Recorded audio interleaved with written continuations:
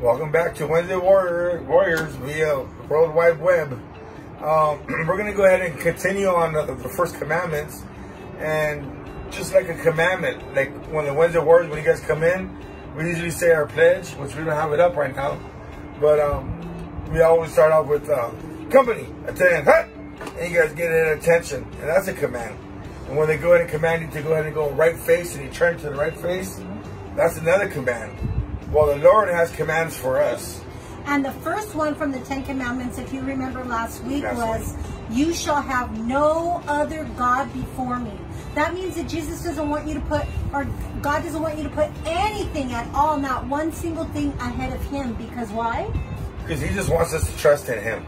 And to only love Him. That's right. Right. Not no God of the sea, or God, or the sun God, or the moon God, right, or the harvest God. Right. And you know how, well, we're going to get into that later when Mr. Ernie goes a little bit more. So today we're going to go ahead and study the second commandment.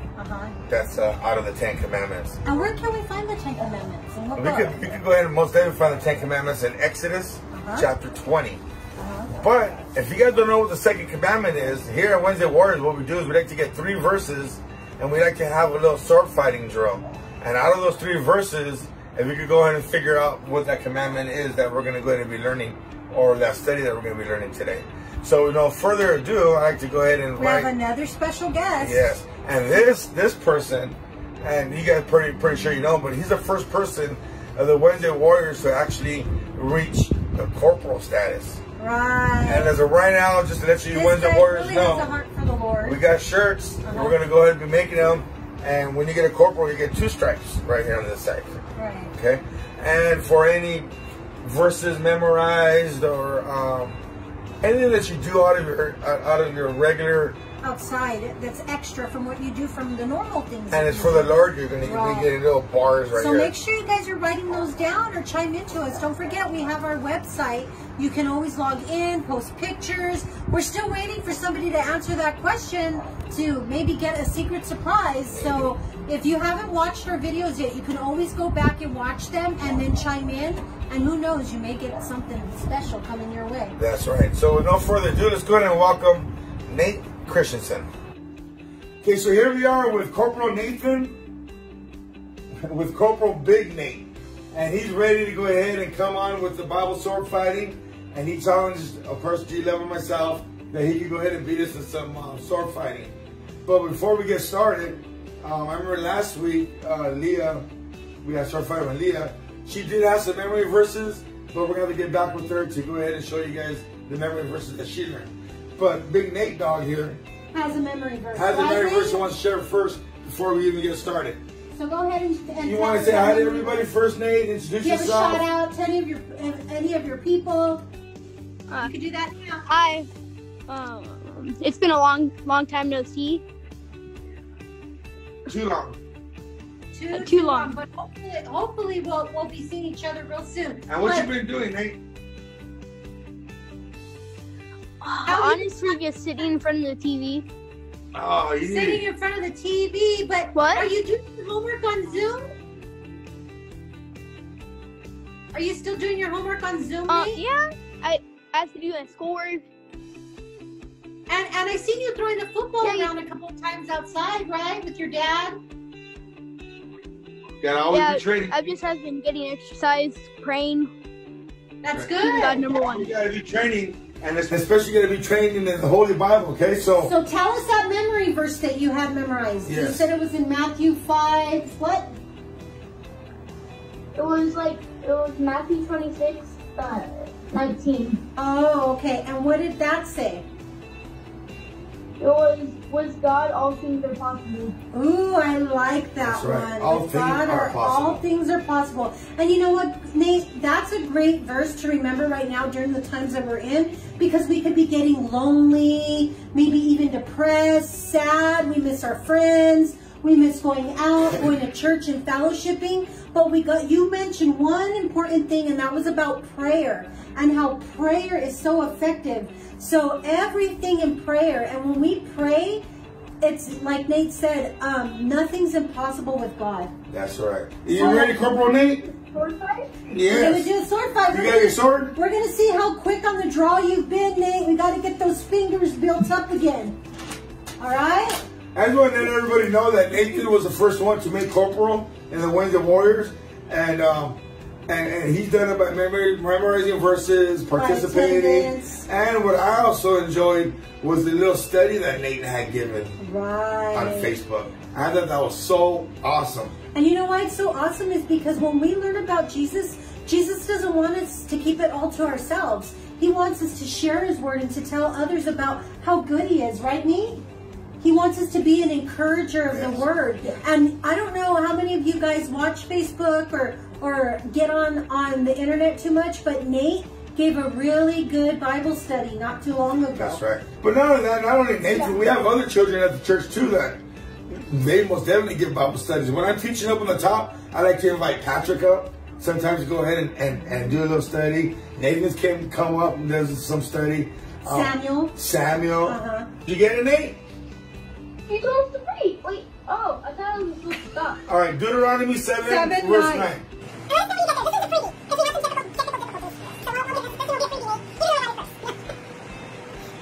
Alright, I got it. Therefore, know that the Lord your God, he is God, the faithful God who keeps and mercy for 1,000 generations, who those who love him and keep his commandments. That's right. He is God. When God says, I am, he's just talking about one person that he is God. And the faithful God who keeps his promises, Nate. And that promise was to go ahead and what? What was God's promise? That none should perish but have everlasting life. That's why he said his only begotten son. But the Lord has a lot of promises in this book. So if you read the book of the Bible, it says right here, he's the God who keeps his promises. Right, keeps his promises, and he has mercy for thousands. Thousands, Nathan. That's a lot of people. I'm in one of those thousands of the generations. And if you have Christ in your heart, guess what? You're one of those thousands. For those who love him and keep their commandments. Okay, that's a clue. Okay, here we go. That's a clue. That's a clue. Let's go up to Bible's up. Number two, second time. This is in the Old Testament, Nehemiah chapter 1, verse 5. Go. Nehemiah chapter 1, verse 5. Let's see, where is Nehemiah? That's a tricky one for me too. Okay, Nehemiah chapter 1, verse 5. Just let me know on the gridiron, Nate. You gotta practice. That's what we do at Wednesday Warriors. Got it?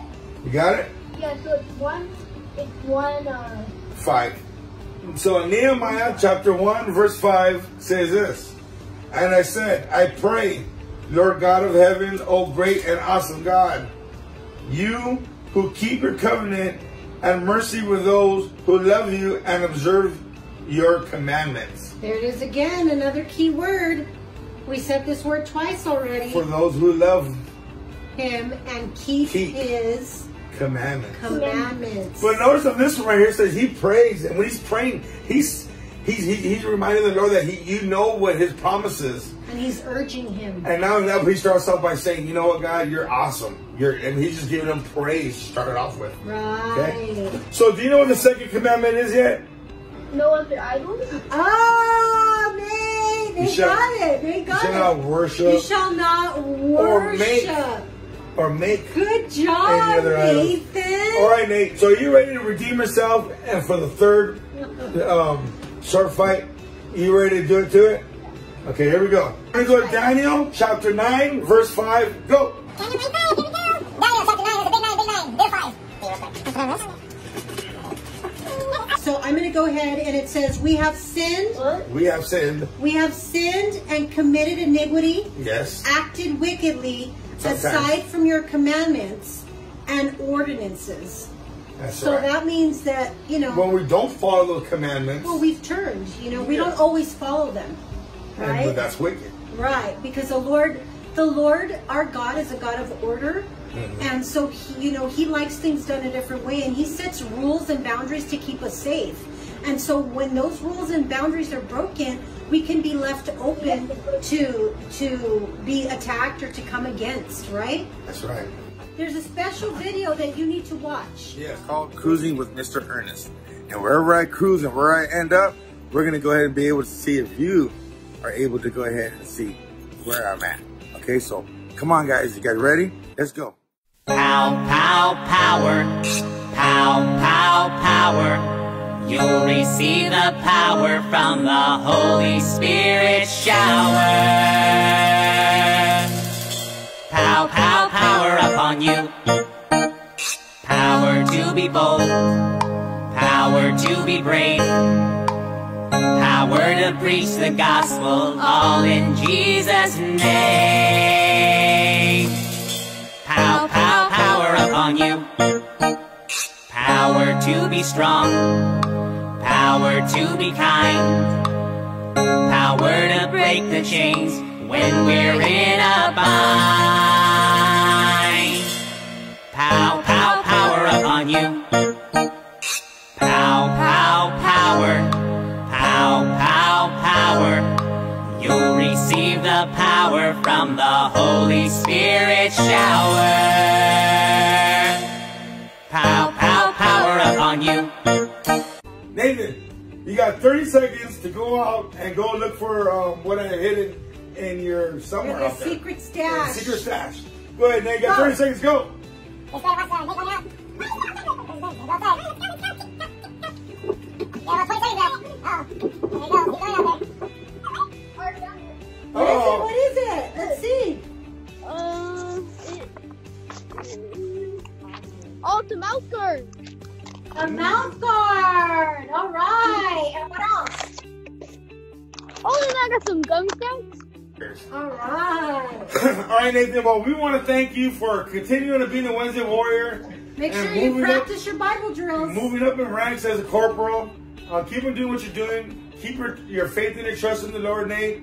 Hope to see you soon. So go ahead and continue. We're going to go ahead and watch this the study of commandment number 2. So now we'd like to go ahead and open up a prayer. Do you want to start it off? Sure. Heavenly Father, we come before you, Lord Jesus, and we just thank you for your word, Lord, which is in the Bible. And Father God, we thank you for the instructions that you leave us, Lord. And so, Lord, as we study these 10 commandments, Lord, I pray that you would rule and reign in our hearts and that you would speak to us and lead us and guide us in the direction that you want us to go in for your name's sake. In Jesus' name, amen. That sure was fun, Bible sorting against Nate, huh? And it's really cool how we could do it these different ways. So you guys be attentive because you may be next. And I remember Leah last week, she got us twice out of the 3 verses, huh? I don't remember. Or Yeah, maybe- she did. I think she did. got us twice out of 3. She did. So Nate, you did But a I'm good job all day pretty today. Okay.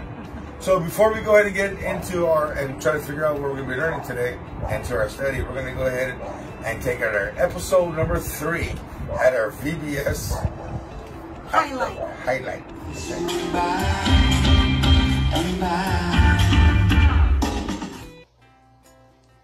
Hey kids, my name's Christine Salsa-Plevis and I'm the group leader for the 3rd and 4th graders. My favorite VBS activity is dancing.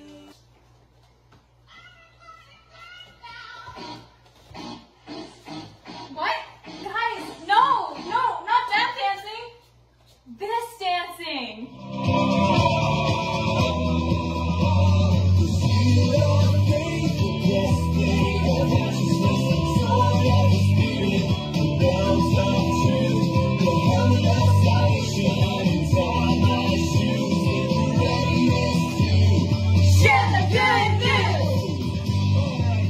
Hey guys, I know we can't see each other during this time, but just know I'm praying for you and I hope to see you guys soon and I miss you and I'm praying that you're well and you're safe. Bye. Okay, so we're going to go and be talking about the 2nd commandment. And the 2nd commandment is only to worship God only. No other people. Okay? And I'm going to go ahead and read out of this, out of the Holy Bible of the 2nd commandment. And you can find that in Exodus chapter 20, verse 4 to 6. Okay? And it says this: You shall not make for yourself an idol or any likeness of what is in heaven above, or on earth beneath, or in the water under the earth.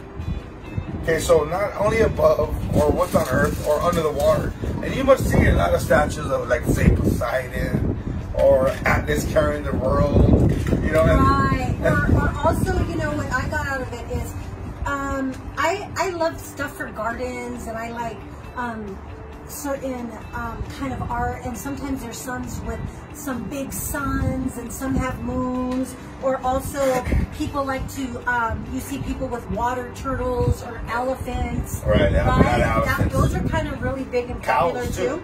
But what I did get out of that is that some people like to collect those things like as hobbies.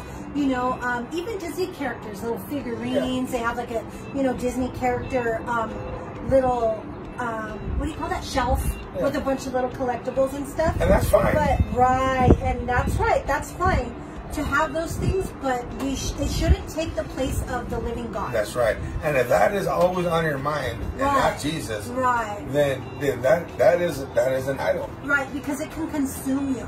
And then your eyes get off of Jesus. Like, it's okay to collect those things, but if you're always like looking like, oh, I gotta get that one, or oh, I need it, you know, sometimes that can come in the place of Jesus, and that can be even a man-made idol. And that's what he doesn't want. Yes. And what I like is, you shall not worship them or serve them, because the Lord, for I, the Lord your God, am a jealous God. So God tells you why he wants you to worship him, only because he's a jealous God. That means he wants like all, and it's not in a bad way. And if you've ever been jealous, that's an ugly feeling. Right. But sometimes people that are jealous is because they put all of their effort into one thing. And so the Lord wants you to turn that effort to him. Right? That's right. Okay. Now, verse 5. Continuing the verse. It says, visiting the iniquity of the fathers on the children, on the third and the fourth generation of those who hate me, but showing loving kindness to thousands of those who love me and keep my commandments. So there's kind of even like a little... there's going to be people that hate him. Yeah, but it's almost like a little warning. Like most definitely. Sometimes we do things and we think that it only affects us, but it doesn't.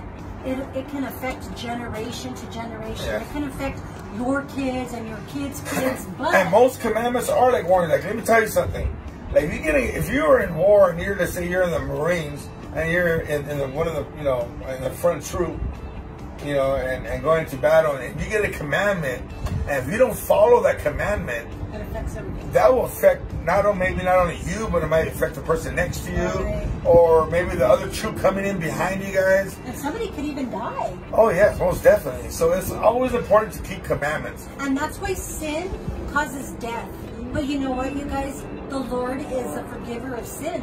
So if you happen to, you know, sin, then you just confess and you get back right with the Lord. And just as quick as you confess it, that's as quick as you get back with the Lord. That's right. And it says, though, the ones that do keep his commandments, he rewards. So there's rewards in being obedient and keeping the Lord's word hidden in your heart. That's right, that's right. Now, do you guys know that the first 4 commandments of the Bible, it governs our relationship to God? And the last 6 commandments in the Bible is about a relationship to other people. So notice that when you guys are reading and studying the commandments, okay, the first 4 is how he wants to govern you to God. The last 6 is how with other people. Okay. And just a little tip in Gilo, maybe about 3,000 or 4,000 years ago, when God actually handwritten those commandments on those tablets, 1,300 years after God gave those commandments, Jesus upheld them. And where is that found?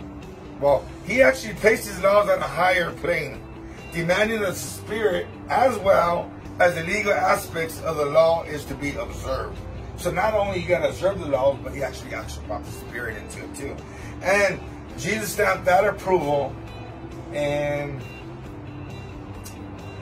Matthew chapter 5, verse 17. You want to go ahead and read that? Sure, and that says, okay, let me use the Bible. I wrote in my notes, but we should always double check, even if we wrote notes, to make sure that they coincide with what the Word of God says, okay? So in Matthew 5, chapter 17, it reads, from that time, oh no, excuse me, wrong one. 5:17 says, Do not think that I came to abolish the law or the prophets. I did not come to abolish, but to fulfill. So, when they're asking about the commandments, he said he came to fulfill them. And that's basically what it means. He didn't come to destroy them. He came to carry them out. So that meant whatever was written, he actually lived it. He did it to show proof of himself and of the Lord. Yes, he did. Right? Yes. So we're going to go ahead and close out in prayer. But before I close out in prayer, I want you guys to go ahead and pray for my cut I got on my finger. Kind of hard to see because my wife's been taking care of it. It's a nice little slice right there. And then, if you're wondering what was on my lip, I got burned. I was braising a piece of copper pipe and chain reaction. Somebody bumped this, bumped that, bumped that, bumped that, bumped that, and then pop right into my lip when I was blowing on it. And if you ever get burned, you know how it feels. But try to get burned on a lip. So then I've been giving him lots of popsicles. Yes, so that's a good thing. That lip get better. Yeah, maybe we should burn it more often, maybe. No. Get some more popsicles. No, please. Okay, so you guys want to bow your heads? And if you have any prayer requests, we're going to end in prayer. But don't forget, if you have any prayer requests, you can even write it on the website or text us. Those of you who have our numbers, you can text us, or you can put a personal message on there, and we can get back to you. But we would love to pray for you guys. And our phone numbers are found on the website too. And so keep hanging in there, guys. I know it seems really, really long that we're doing all these precautions, but God is with you. We love you. We're praying for you. We can do all things through Christ who strengthens us. Stay in your word and be prayed up. Okay, here we go. Bow your heads. Close your eyes. Dear Heavenly Father, just thank you for another day of life, and just thank you for our Wednesday warriors. These are the children that just want to go ahead and step up to you, Lord Jesus, and are recruited by Jesus to go ahead and serve Him. So just go ahead and let them just dive into the Word, memorize them verses, Lord, and just get to know you and have that personal relationship with you. But the most of all, Lord Jesus, the commandments. Maybe we just abide by your commandments and try our hardest to go ahead and follow your commandments, because it does say, Lord Jesus, that you love those who follow your commandments. And even the commandments from our mothers and our dads and our grandpas and grandmas, you know, they may not be commandments, but they may be telling us to do something, and we got to go ahead and most definitely follow directions. So I pray this in Jesus' name. We have a safe night. In Jesus' name, amen. Bye, guys. Howdy, Nathan. I heard you're a ball player yourself and a Bible star. So therefore, I want to go ahead and give you one of these. Just keep up the good work.